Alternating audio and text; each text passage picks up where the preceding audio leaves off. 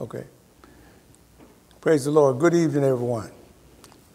Thank you for joining with us again today. Hope everybody's been having a blessed week and a safe week. And I pray that we have been holding up each other in prayer, and especially those who are sick and shut in and those who are on our sick list. So let us keep everyone in prayer and continue to pray for our country, as well as pray for our president and our vice president. And we also want to keep our church family up in prayer, as well as our pastor in prayer today, okay? All right, let us go ahead and have some prayer, and then we're going to go ahead and get after our lesson. Would you bow your heads? Father, we thank you for the privilege once again to come into your presence. We thank you for your grace and your mercy, and we thank you for all your abundant blessings that you have bestowed upon us, dear Lord. We thank you for watching over us throughout this past week, Father, keeping us safe, and thanking you for bringing us back here once again to study your word. So we ask you right now to lead us and guide us in the way that you would have us to go, and let us keep an open mind and an open heart to what you have to say to us today, and then let us use it and use it all for your glory. We pray this in your name, dear Lord, and for your sake. Amen. All right, let us get after it. Now, we're going to pick back up on our lesson from last week, dealing with the characteristics. The subject of our lesson, of course, is decision-making, discerning the will of God. But last week, we was talking about, I showed you some characteristics of decision-making. And last week I gave you 3 of those characteristics, and I hope you was following along with me. One of them was the dramatic method. The dramatic method.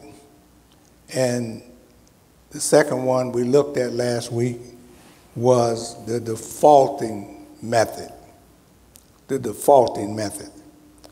And the third one we looked at was the delaying method. The delaying method. Amen? So, if you will, and if you want to follow along with us now, we're going to go into this fourth one here. Excuse me. This fourth one we want to look at here today. We're talking about the deductive method. That's the fourth one. Fourth one of these here characteristics of decision making, the deductive method. So let us talk about some deductive methods here for a moment, okay? Now, the Christian life is to be a life of balance. I said the Christian life is to be a life of balance between human deduction and spiritual insight, okay? Now, what are we talking about here? Well, if we become solely analytical in thinking through a situation and choose to rely completely on logic, then we will miss God's way, okay? I said we will miss God's way if we become solely analytical in thinking through a situation and choosing to rely completely on logic. We will miss God's way. Yet God says in Isaiah chapter 55 and 8, he says, my thoughts are not your thoughts, neither are your ways my ways. Amen. So you see, we make God after our own image and conclude that he thinks and acts just as we do. And he doesn't. Psalm 50 and 21, it says, these things you have done, and I kept silent. You thought that I was altogether like you, but I will rebuke you. Amen? I will rebuke you and set them in order before your eyes. All right? So God's ways is not our ways. God don't think like we think. Amen? He don't see things as we see them. Okay? Because he's God. All right? You see? And he said that he will set them in order before your eyes. You see? In other words, we are wrong. Have you ever tried to explain the grace of God to an unsaved person? Amen? Who thinks that heaven is a hall of fame for achievers instead of the Father's house for believers. You ever tried that?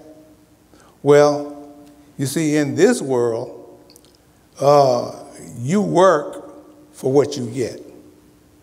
And you are suspicious of anything that is free. Amen? Anything that is free, we always have a suspicious eye out for it. So how does God go after calling and saving lost sinners? How does he do that? Well, by the power of his word. Amen? By the power of his word. You see, I want you to go with me, if you will. Go to Isaiah chapter 55. Isaiah chapter 55, and we want to look at verses 10. Isaiah 55 and 10 and 11.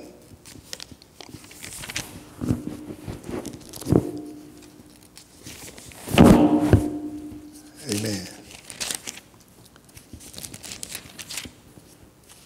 Hold on with me. 5, 10, and 11. And this is what he says.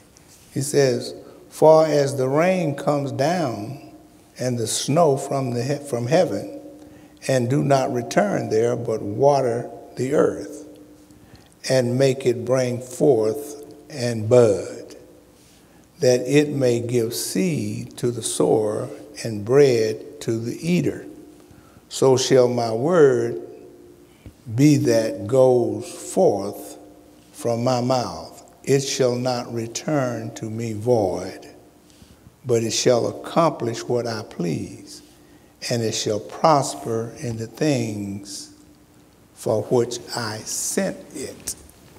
Amen? Shall prosper in the things for which I sent it. Now, God's word is seed, okay? As Luke 11 and 8 tells us. All right?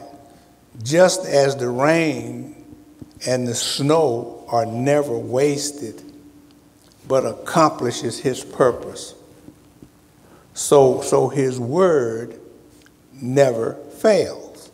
You see, the word of God, as Isaiah 40 and 8 says, shall stand forever. The word of God shall stand forever. Heaven and earth will pass away before one jot or one tittle of his word pass away. Amen? We never know how God will use even a casual word of witness to plant and water the seed in someone's heart. Okay? We don't never know. Okay? Are you with me? Did you get that point? Okay? Now, let us look at this fifth point here. This fifth point, this fifth characteristic. Are you with me? Okay. Talking about desirous methods. Desirous methods. What are you talking about here? Well, let's talk about it for a minute. You see, too many people allow their emotions to have sole control. Amen? Too many people allow their emotions to have sole control. Now, what does this mean? Well, this means allowing your feelings to determine your behavior. See, your feelings will mess you up, okay? God gave us emotions, but he never intended emotions to be our decision maker. And many of us doesn't even realize that we often have an if it feels good, it must be good mentality. Amen. You ever heard people use that analogy? Well, you know, if it feels good, it must be good. No, it isn't. Your feelings will mess you up. Yet God says in Proverbs 28 and 26, he who trusts in himself is a fool, but he who walks in wisdom is kept safe. Amen. So let us talk about the discerning method. The discerning method. Amen. The discerning method is the best method. Okay, that's number 6. The discerning method. Okay, so what does it mean to be discerning? What does that mean? Well, to be discerning is to grasp what may not be evident. That is, to have insight and understanding by going beyond what seems obvious. Okay? Spiritual discernment, therefore, is wisdom to determine what is true, appropriate, and superior in the eyes of God, regardless of how things may seem. All right? Regardless of how they may seem. Yet God says in 1 Corinthians chapter 2 and 14, he says, the man without the Spirit does not accept the things that come from the Spirit of God, for they are foolishness to him, and he cannot understand them because they are spiritually discerned. Okay? So you see, the Spirit matures the believer. The Spirit does. Okay? As that verse 14 through 16 tells us there in that same 1 Corinthians. Okay? 1 Corinthians there, chapter 2. Okay? Now, so the contrast here is between the saved person, called spiritual, because he is indwelt by the Spirit, and the unsaved person, called natural, because he does not have the Spirit within. Please listen carefully. Okay? That's why we cannot talk to unsaved people about spiritual things. We can't just go at them head on with a lot of Bible stuff, a lot of scriptures and so forth. Amen, because they are not spiritually discerning. Okay? What we're saying to them is foolishness to them in many ways. Okay? Are you listening to what I'm saying? So they don't have the Spirit within, as 1 Corinthians 3, 1 and 4 said. Paul, amen, Paul will introduce a third kind of person, talking about the carnal man. He is the immature Christian. The carnal man, he is the immature Christian. The one who lives on a childhood level, if you will. Because he will not feed on the word and grow. That's why you see a lot of people still in church, amen, still feeding on, still at a childhood level, because they will not feed on the word and grow. Amen. Some people don't pick up their Bible until they come to church. Many of them don't even bring a Bible to church sometimes. Are you listening to me? So that's why, see, you can't grow without the word. You cannot grow without the word. Amen? You see? Now, the Bible says that faith, it comes by hearing, and hearing by the word of God.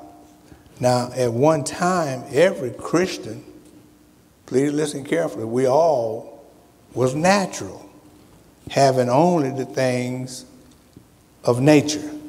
We all was at once.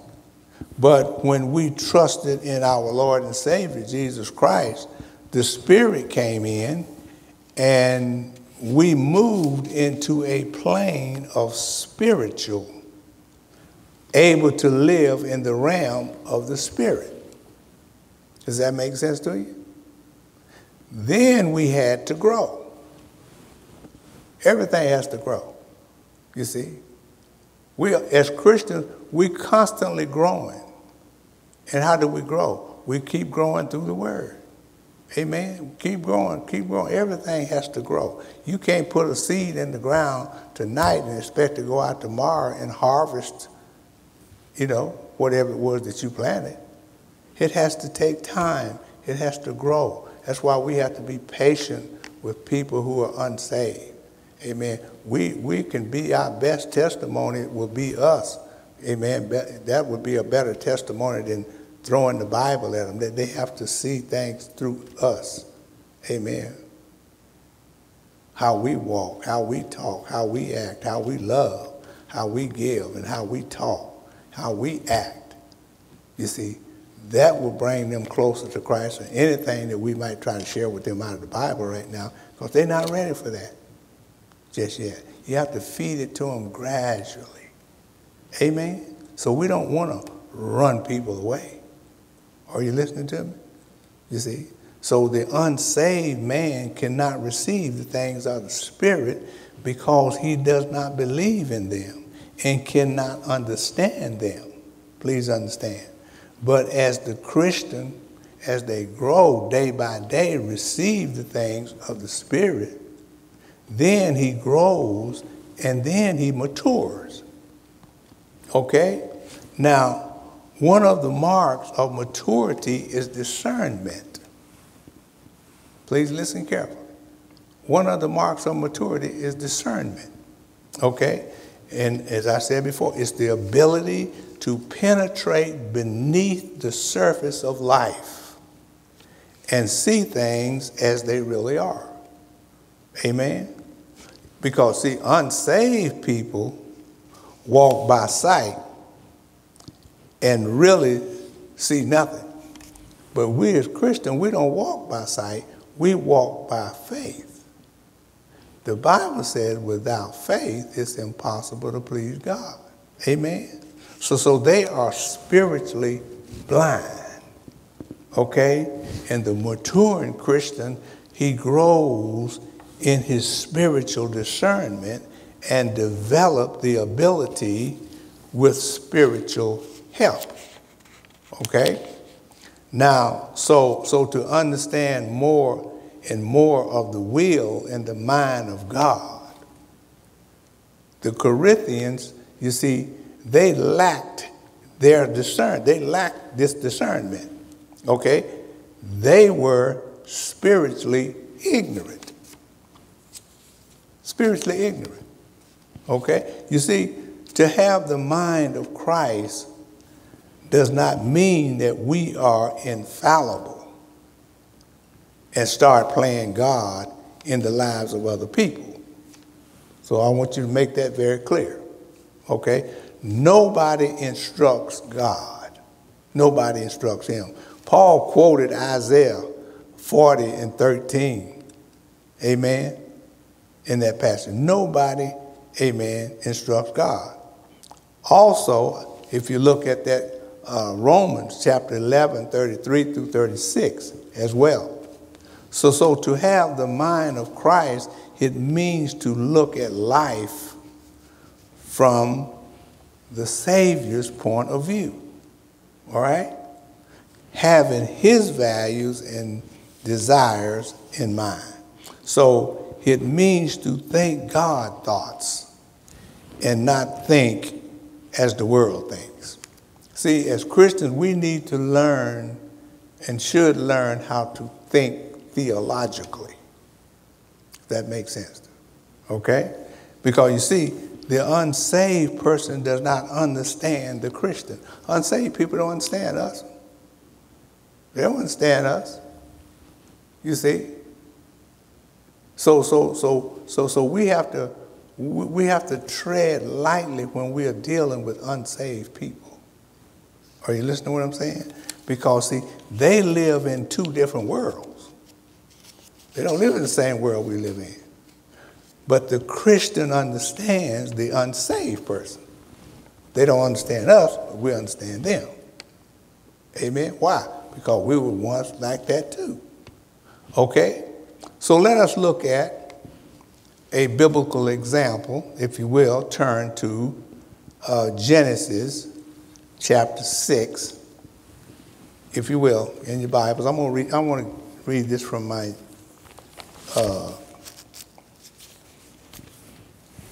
New King James. All right? New King James. Genesis chapter 6. And we want to look at verses 5. We're going to do quite a bit of reading here. Genesis 6, 5. And we're going to read it from 5, beginning at verse 5. We're going to read it right down through verse 22. And this should take us just about to the rest of our time. Then we'll try to explain some of this for us, okay? Genesis chapter 6 and verses 5 through 22. And this is what it says. Then the Lord saw that the wickedness of man was great in the earth, and that every intent of the thoughts of his heart was only evil continually. And the Lord was sorry that he had made man on the earth, and he was grieved in his heart. So the Lord said, I will destroy man whom I have created from the face of the earth, both man and beast, creeping thing, and birds of the air, for I am sorry that I have made them. But Noah found grace in the eyes of the Lord. This is the genealogy of Noah. Noah was a just man, perfect in his generation. Noah walked with God, and Noah begot 3 sons, Shem, Ham, and Japheth. The earth also was corrupt before God, and the earth was filled with violence. So God looked upon the earth, and indeed it was corrupt, for all flesh had corrupted their way on the earth. And God said to Noah, the end of all flesh has come before me, for the earth is filled with violence through them. And behold, I will destroy them with the earth. Make yourself an ark of gopher wood, make room in the ark, and cover it inside out and with pitch. And this is how you shall make it. The length of the ark shall be 300 cubits, its width 50 cubits, and its height 30 cubits. You shall make a window for the ark, and you shall finish it to a cubit from above, and set the door of the ark in its side. You shall make it with lower, second, and third decks. And behold, I myself am bringing flood waters on the earth to destroy from under heaven all flesh in which is breathed of life. Everything that is on the earth shall die. But I will establish my covenant with you, and you shall go into the ark, you, your sons, your wives, and your sons' wives with you. And of every living thing of all flesh, you shall bring 2 of every sort into the ark to keep them alive with you.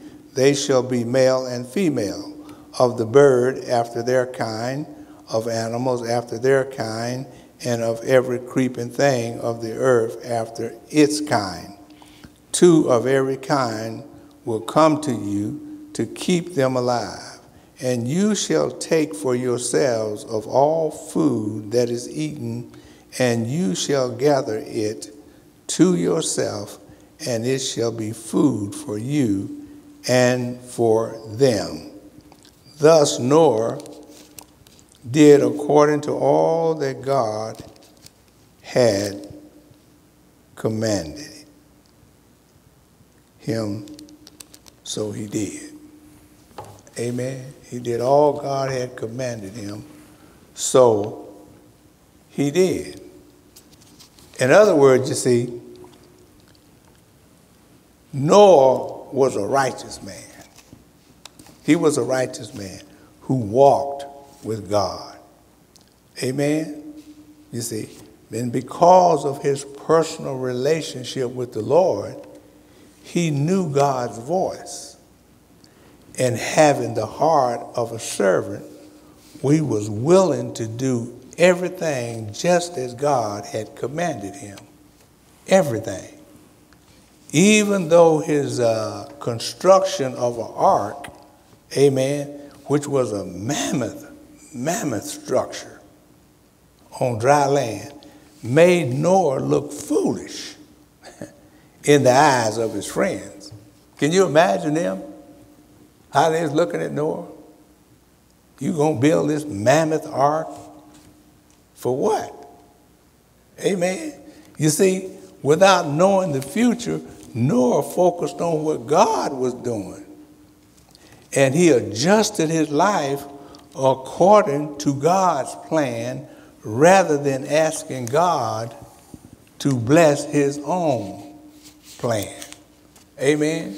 If God has showed you something to do, don't you be trying to circumvent what God said. You just do. I don't care how big it is, how complicated it may be. If God told you to do it, then you need to get after it.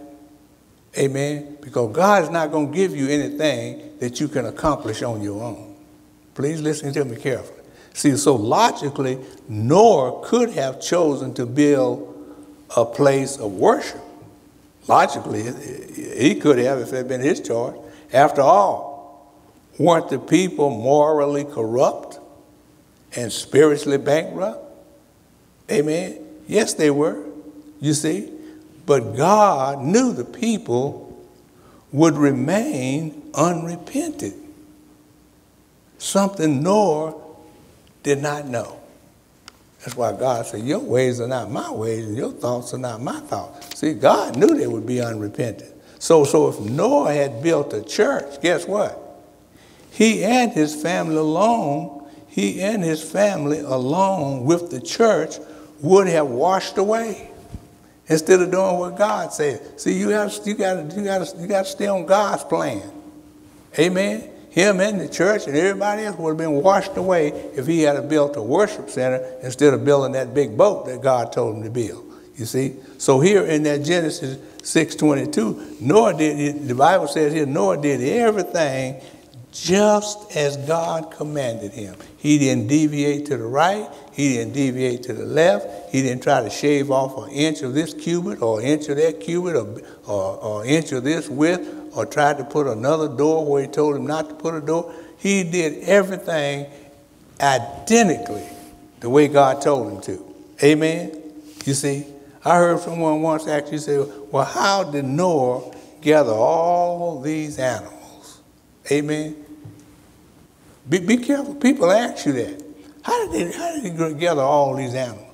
Well, in his sovereign power, God brought the animals to Noah and his sons and controlled them so that they did not, amen? So they did as his bidding. He brought them to Noah. Everything. Well, none of those animals was going to hurt Noah because God brought them to him. God had subdued them. They was tamed. Amen. Can you imagine being in a big old boat with all them vicious animals, lions and snakes and all that stuff? No, God had subdued all of them. Are you listening? So this magnificent demonstration of God's power didn't touch the heart of his neighbors. Why? You see, and they perished in the flood.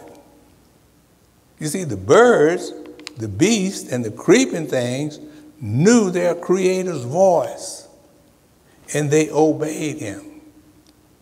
Amen. They obey. Everything will obey God but man. All them animals, everything knew. They knew God's voice. Noah didn't have nothing to be frightened about. But people made in the image of God refused to heed God's call. Okay? Centuries later, God will say through his servant Isaiah, the ox knows his master, the donkey his owner.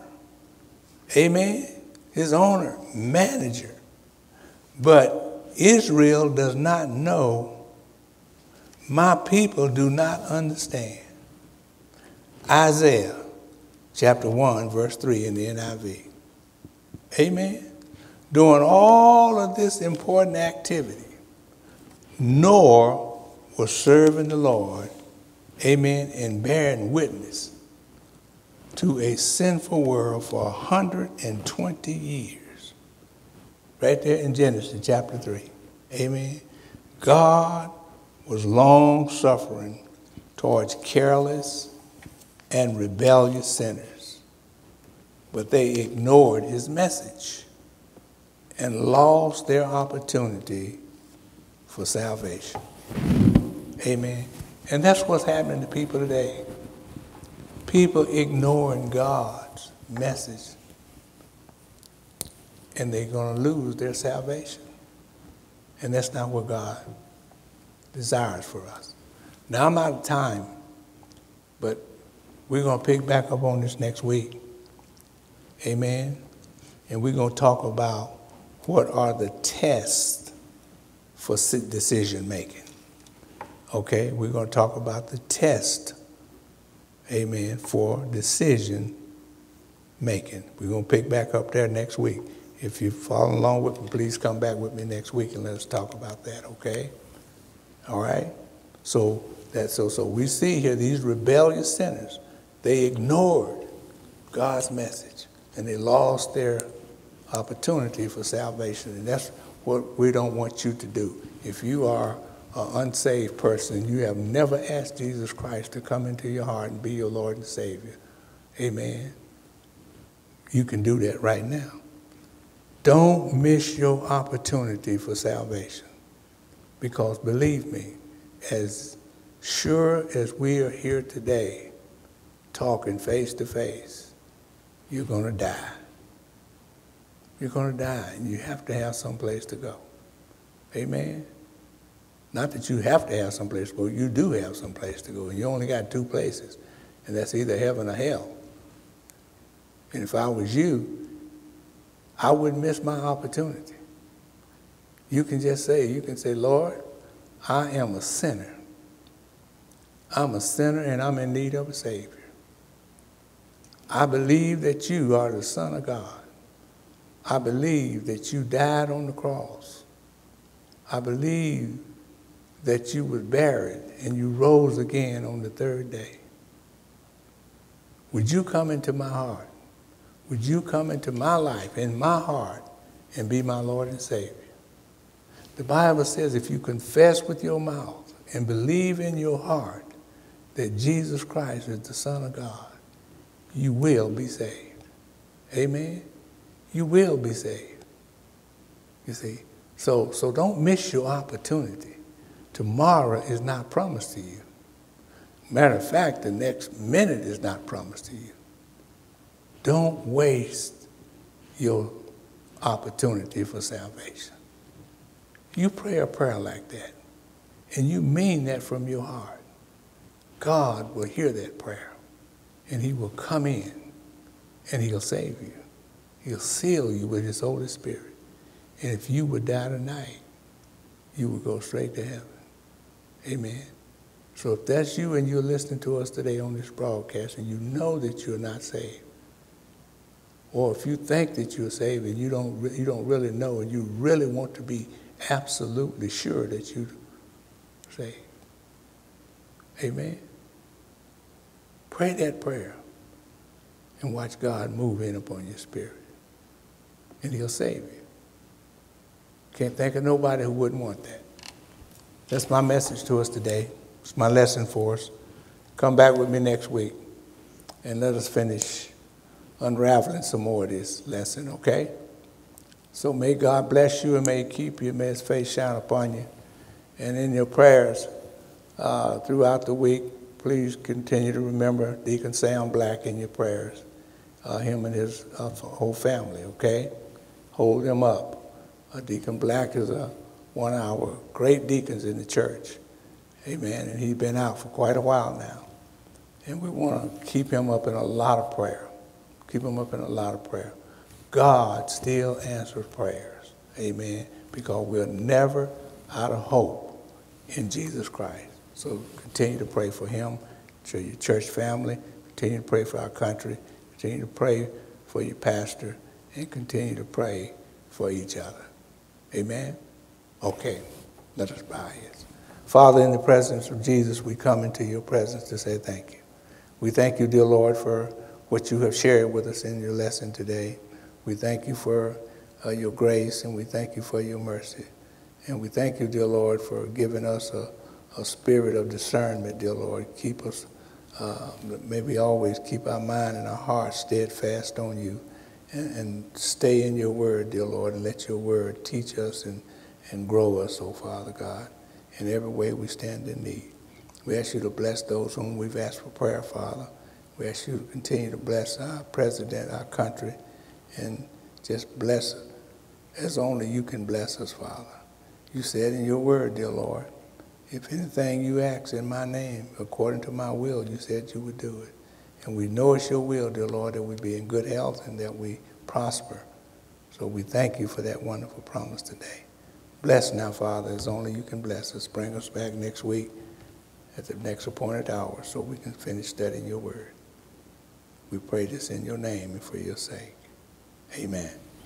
God bless you, church. Have a blessed week and a safe week. And come back with me next week, okay? God bless you.